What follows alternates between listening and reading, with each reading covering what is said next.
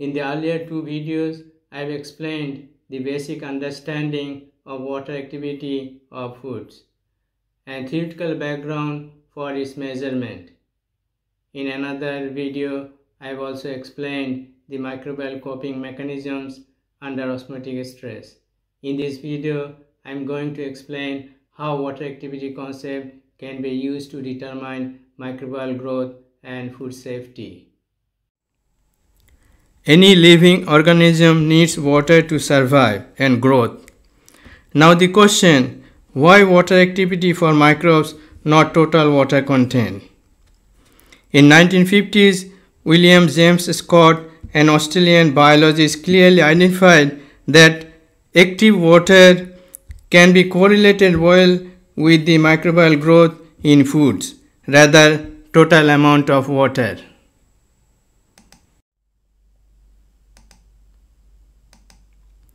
Why water activity? We know water activity indicates the energy state of water. That is, it is an indication of the active water in foods. Microbes are unable to use bound water. Similarly, bound water cannot take part in the chemical reactions or unable to interfere with other chemical reactions. Water activity concept could provide generalized rules or limits for the determination of microbial stability of foods. This was the main motive for wide applications of water activity in foods. Water activity 1 is the pure water and nutrient contents are 0. Below water activity of 0.91, most of the spoilage microbes are unable to grow. Below water activity 0.85, pathogens are unable to grow, and below water activity 0.60, any microbes are unable to grow. This critical limit is mainly at its optimum growing conditions. One point needs to be mentioned here.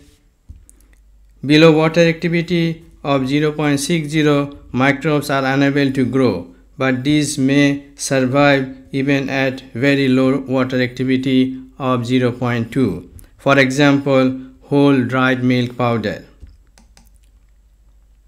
Freezing of water to ice can also reduce the microbial growth in the frozen sample. Microbial growth is usually stopped below -7 degrees C, that is water activity of 0.93. Although enzymatic and non-enzymatic reactions continue even at much lower temperature at a slower rate. Critical limits for a specific bacterium or types within a group differ depending on their types. For example, Bacillus cereus cannot grow below 0.93 and Staphylococcus aureus cannot grow below 0.86 and produce toxin within water activity 0.87 to 0.90. This may be due to the diverse coping mechanisms adapted by different bacteria. Please watch my earlier video on the water activity and osmotic stress. I have explained most of the coping or adapting mechanisms when bacteria are under low water activity, that is low osmotic stress. What would happen to the critical limits of water activity when other preservation hurdles are used? Water activity limits could be shifted to a high level. That is, we could have a stability with reduced severity of water activity. You should watch my earlier videos on hurdle technology for basic understanding. We could provide one example considering pH and water activity hurdles. In ready-to-eat foods, Listeria monocytogenes cannot grow below water activity of 0.92 at its optimum pH. If pH is less than 5, then critical water activity limits can be shifted to 0.94. Therefore, determining the critical limit without experiment is a challenge when multi-hurdles are used. As we have seen in the earlier slide, more hurdles could shift the critical limit. Recently, boundary of growth and no growth concept is proposed, and this concept is now progressing. I can provide one example considering water activity and pH hurdles in the case of Staphylococcus aureus growing, stored at 37 degrees C with or without sorbate. The data was generated within the 24 weeks storage.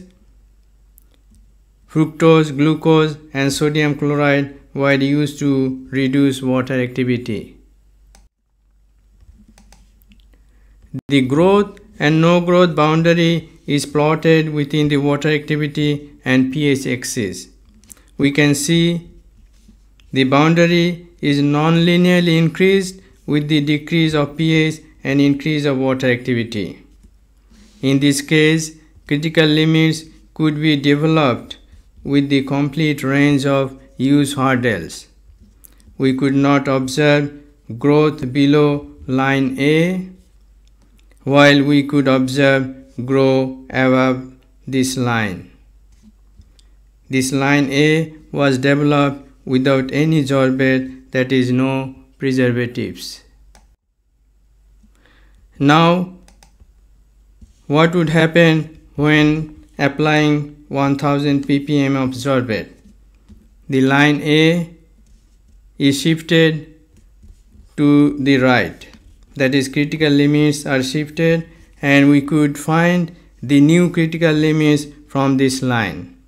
This region below line B is the no growth, and above line B is the growth region.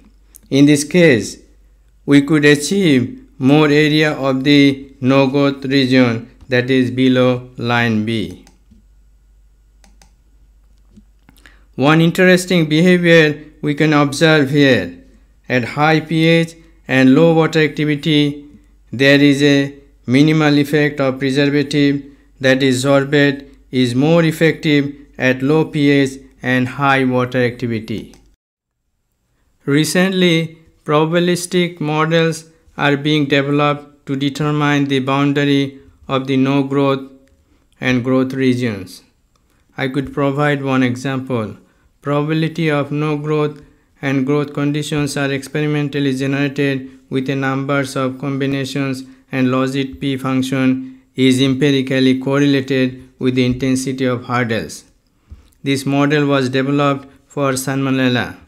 The level of correlation is logit P equal to minus 2.30 minus 2.27 ln T minus 3.01 minus 2.19 ln pH minus 3.35 minus 1.83 ln A0 minus 0.92, where T is the temperature in degrees C and AW is the water activity.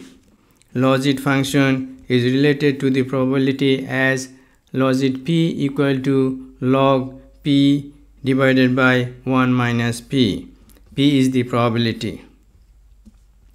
We can use these equations and we could find the probability of growth at any conditions. For example, at a storage temperature 5 degrees C, pH 7.2 and AW 0.95, the probability P is 0.332. That is, growth probability is very low. Similarly, at a storage temperature 37 degrees C, pH 7.0 and AW 0.93, probability P is 0.999. That is, growth probability is high. Again, at a storage temperature 10 degrees C, pH 5 and AW 0.94, probability P is 0.713. That is, growth probability is moderate. P could be developed with hurdles and with fixed time or without time as a function. However, probability does not indicate what would be the growth rate. We can create two food products A and B with the same water activity of 0.90. In the case of A, water activity was reduced by sucrose, while in the case of B, water activity was reduced by sodium chloride. If the water activity concept is completely valid, microbial growth in both cases should be the same. However, in reality, the microbial growth in A is observed higher than product B. Thus, the effects of solute could not be explained by the water activity concept. Specific solutes could also affect biofilm formation, coping mechanisms, and stress reactions, that is violence behavior. This limitation could not make the water activity concept invalid. Rather, it needs little adjustment to the critical limits depending on the types of solutes used to reduce water activity. In general, chemical reactions and microbial growth increase with the increase of water activity. However, at some point, high water activity contains low amount of solutes, and this can cause limited nutrients for the microbes. This can cause reduced growth of microbes, and it is called dilution effect. Similar situation could be in the case of chemical reaction. Therefore, this dilution effect could not be explained by the water activity concept. In addition to the critical limits for microbial growth, water activity can affect the growth rate. In this figure, we can see the growth curve can be shifted to low when water activity is reduced. Although the concept of water activity alone has limitations in determining food stability, food academics, scientists, and industrial professionals are very excited to have such generic knowledge to predict the stability of foods. For more than 70 years, food professionals are still using this concept most frequently, and most of the food authorities include water activity criteria in their regulations and guidelines. Now we are looking to have fundamental based concept which could have the ability to handle multi-hurdles to determine the stability of foods. We are looking to the future for further progress. Thank you for watching this video until the end. Please subscribe to this channel if you would like to watch similar videos.